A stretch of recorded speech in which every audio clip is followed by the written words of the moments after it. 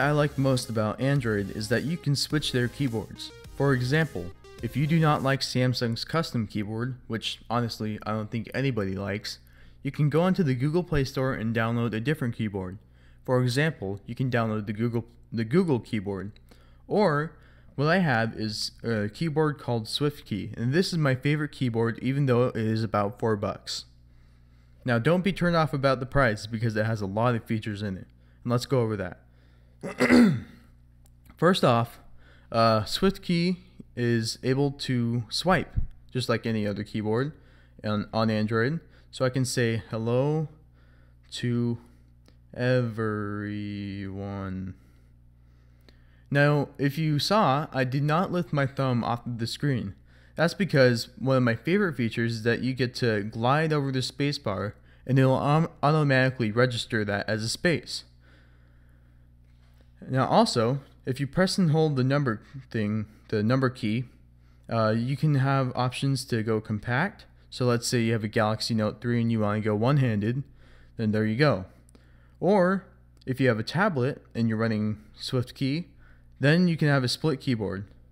And another useful tablet feature is that you can undock the keyboard and resize it however you want.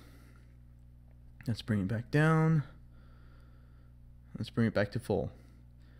Also, you can resize the keyboard to your preferences. I personally like it here because I can one-hand it. And you can also set custom themes. So I currently have the light theme on, and it comes pre-installed with all these themes. So let's try out dark. So if we go back into my notes, you can see it's very flat and very refined, and it still has all the same features. The cool thing about SwiftKey is that it keeps up to date on information on the internet, and it predicts popular words. So let's say in the next 5 years you pull out your old Galaxy S4 and it has this keyboard installed. It'll most likely be updated to use the most recent words and the most popular words. So let's say, I don't know, swag is gone. It'll probably not have swag on here, even though swag should be gone by now. Let's go back into the settings now, and you can see it has cloud, SwiftKey cloud, so you can customize, or you can back up your keyboard to their cloud services. You can choose a different language, which I'll quickly scroll through the languages. You can see they have quite a few in some weird squiggly languages. And like I said, you can set custom themes. You can choose to have arrow keys on the bottom too. So let me go back into my Notes app. And you can see that there are arrow keys along the bottom, so you can go to the top of the page, the bottom of the page.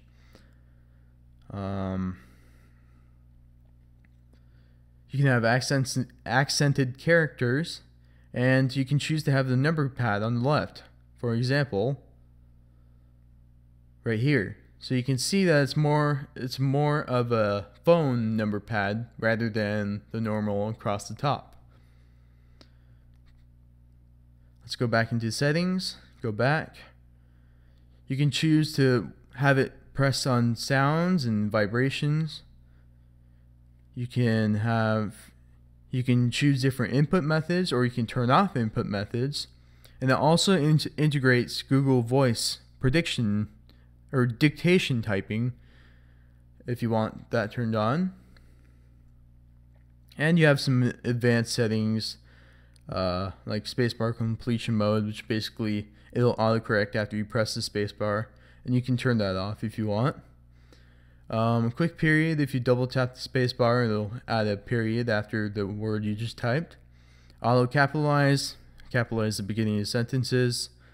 You can choose the different long key press duration. And you can choose notifications. So I recently got a notification in my statistics that I got saved over 10,000 keystrokes. Now this is really cool. This is the statistics page. And let's go to my typing heat map. Now I posted this on my Facebook page earlier as a teaser. Now let's let this load up.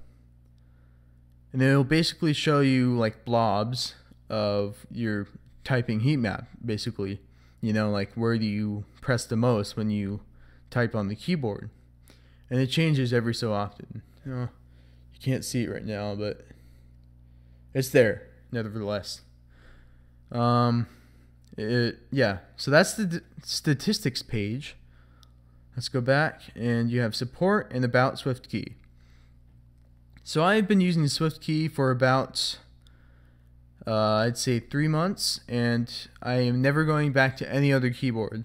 Now I know it's quite a bit expensive for a keyboard, about $3 to $4, but I think it's worth it for its features. It's very accurate predictions, and it's very accurate swipe typing.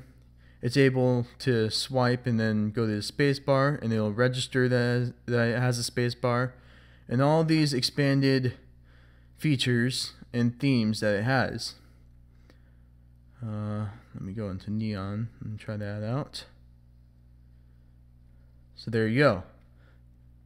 Anyways, this is just a quick app review to check out SwiftKey. Oh, it's probably not quick, but this is an app review of SwiftKey, and if you have any Android device, you can download this right now. I would highly suggest downloading this. You can try it out. They have a free version. Anyways, that'll be it for my video. Please go ahead and like this video. Subscribe to my channel. There will be a button probably around here as I speak.